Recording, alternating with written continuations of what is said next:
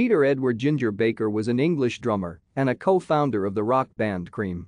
His work in the 1960s and 1970s earned him the reputation of rock's first superstar drummer for a style that melded jazz and African rhythms and pioneered both jazz fusion and world music.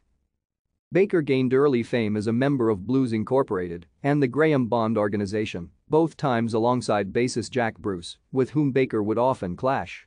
In 1966, Baker and Bruce joined guitarist Eric Clapton to form Cream, which achieved worldwide success but lasted only until 1968, in part due to Baker's and Bruce's volatile relationship.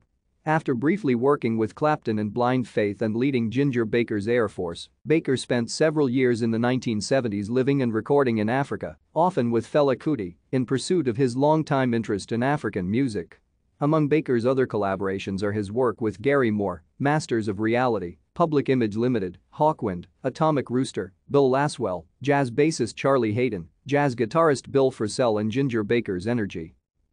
Baker's drumming is regarded for its style, showmanship, and use of two bass drums instead of the conventional one.